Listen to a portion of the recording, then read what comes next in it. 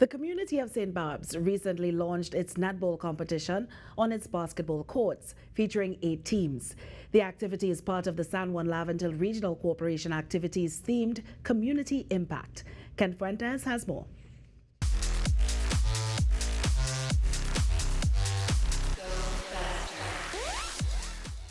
The teams taking part lined up for the start of what they expect to be exciting competition before play began to officially open the tournament. Chairman of the San Juan Laventille Regional Corporation, Anthony Roberts, praised the organizers of the tournament as he believes nothing unites more than community sport. I want to congratulate my colleagues in council for organizing these tournaments because I believe that nothing is better in uniting a nation than sports.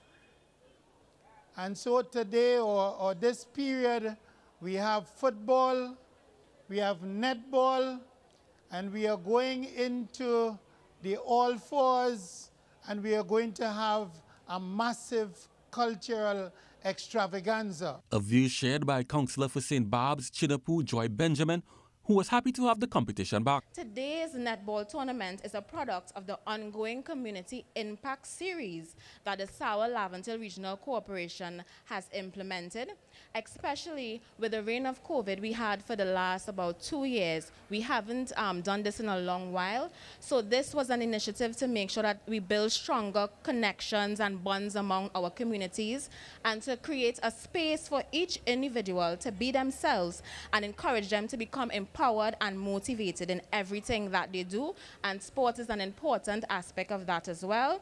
Member of Parliament for Laventille West, Fitzgerald Hines, was happy to see teams from different communities involved in the netball competition and believes sport plays an important role in the all-round development of the individual. I look forward to seeing you in your activity. It is said that you could tell a lot about the character of a human being by the way he or she plays his or her sport.